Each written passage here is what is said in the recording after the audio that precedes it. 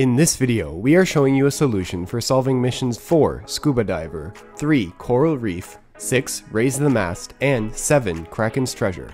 We also flip over the coral buds of mission 1, Coral Nursery, release the shark from the cave for mission 2, Shark, and bring home the treasure chest.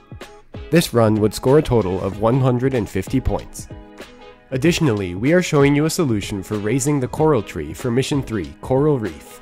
This run would score a total of 30 points. Combined, these two runs would score a total of 180 points.